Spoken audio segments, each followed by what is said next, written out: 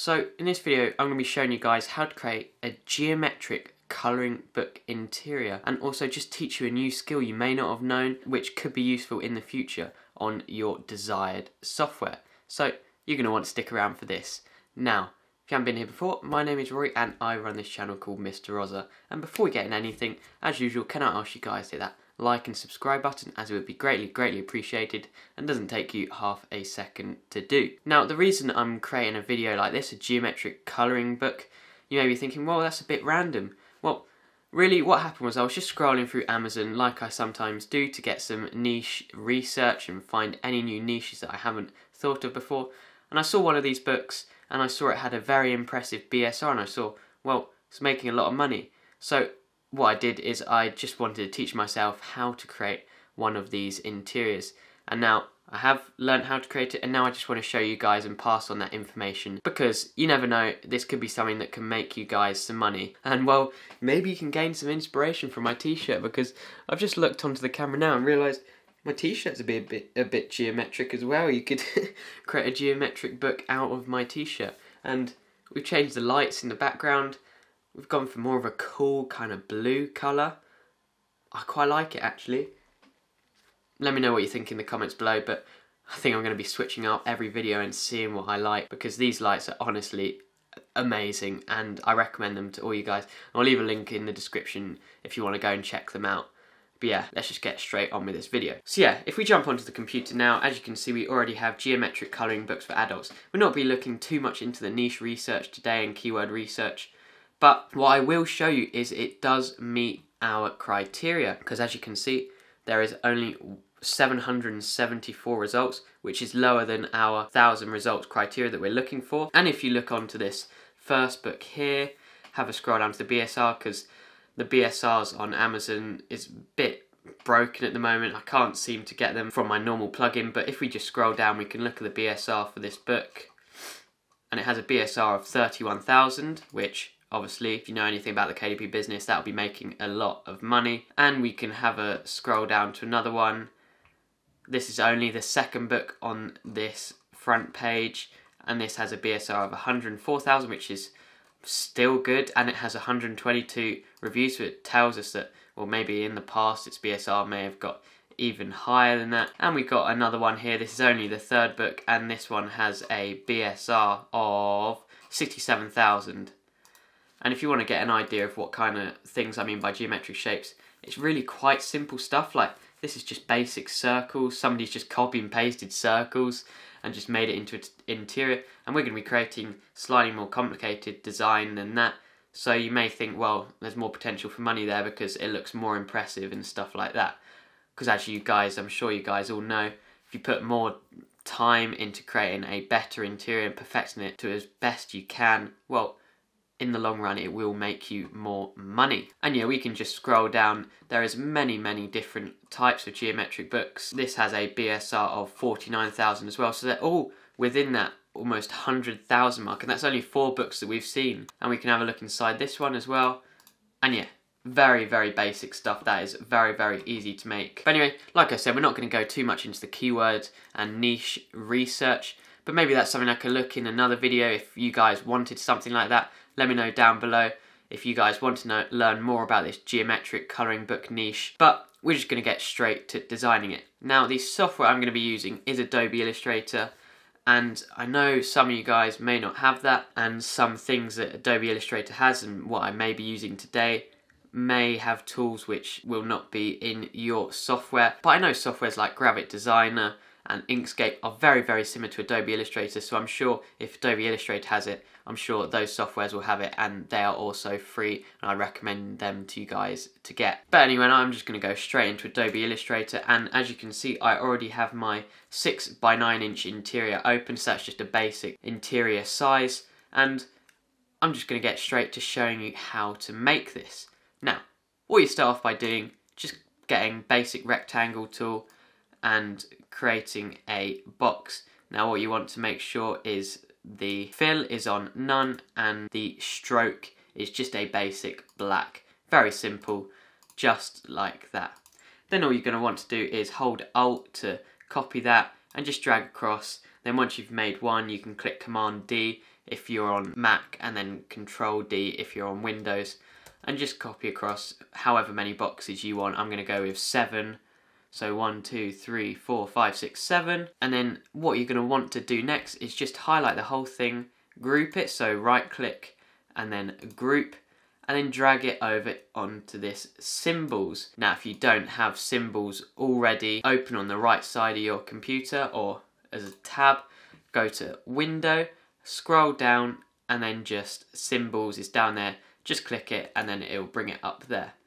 Then once you've created that, it will drag over into your symbols icon there. You can see it there. You can see where I've already created my one earlier on in the video just to test this out. And all you're going to want to do then is just delete that box. Very simple. Then you're going to want to grab the rectangle tool again, and holding shifts, which will create then a perfect square, you're just going to want to drag out to your desired size. And I'm just going to go something like that. And for this one, we're going to want no stroke and then just a basic fill colour. So I'm just going to go, that will do. And I'm just going to zoom in to get an easier view of everything. Then what you're going to want to do is highlight the box, then go over to Effect, 3D, Extrude and Bevel. Then where it says Extrude Depth here, you can change it to however much you want, because it's going to obviously differ depending on how big your box is. But for me, it's going to be 100 points. And then position, you're going to want to change that to isometric top. Now as you can see, 100 doesn't look that good, so then you're just going to want to change that to 90, and that looks a lot better for me. I prefer the look of 90, it makes it look more like a cube. You just got to experiment with that to get whatever you want.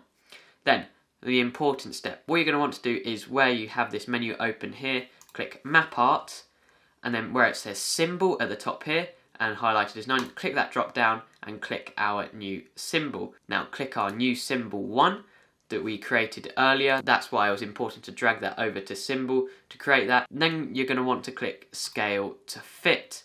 And what that'll do, Adobe Illustrator will automatically scale it down to the size of that box. And then go over to all the visible sides. So as you can see in the top right, we have 1 of 6, that's the top side. Then 2 of 6 is the bottom. We don't need that because it's not visible. 3 of 6, we are going to want to use that, so we're going to go symbol again, new symbol 1, scale to fit, so it scales it down, and then 4 of 6, which is the side, symbol, new symbol 1, scale to fit. And then the important thing here is we're going to want to change that size to give it a cooler effect. So you're just going to want to click at the bottom, just drag it round and make sure it's a perfect in lines, so all the lines are straight. Then drop that, and then you're going to want to adjust all the sides yourself. So I'm just going to drag them all in to the side of the box, as you can see here. And once you've done that, you're just going to want to click Invisible Geometry, which will get rid of that box that we made, and then just click OK. And then OK there. Boom. There we have our box. Already you can see how this is a bit of a geometric shape. And then once you have your box adjusted to however you want, you're just going to want to drag that box we have there and just drag it into the bottom left, like so. Then holding Alt, just drag across like that. Zoom in to make sure they're all perfectly aligned, and then Command D across like so, and just keep pressing that until it's all the way across like that. And then highlight all of them again, drag them across until you get to the center point, which should be there. And all you've got to do is highlight them. You can group them if you want to make it easier. Then holding Alt, drag up and just align them in the middle of each box like so. And just do that for each individual box until you have what is looking like a geometric interior, really. And you can see how it's starting to turn out like those interiors that we had a look at. I think personally even better than the ones we had a look at, because it's a bit more complicated and looks a bit more interesting, looks interesting to colour in, which automatically attracts people's eye and makes them want to buy it. Then once you've got it like that, you can see, if we zoom in, it goes out to the edges, and I'll show you how to just get rid of that. So what I like to do, there's many different ways of doing this, but what I do is literally just go File, then down to Export, Export As, wait for the menu to pop up, and then you'll just save it wherever you want. So I'm just going to save this to desktop, geometric shape, use artboards, and that is the important thing. That will get rid of and cut off everything that's around the edges.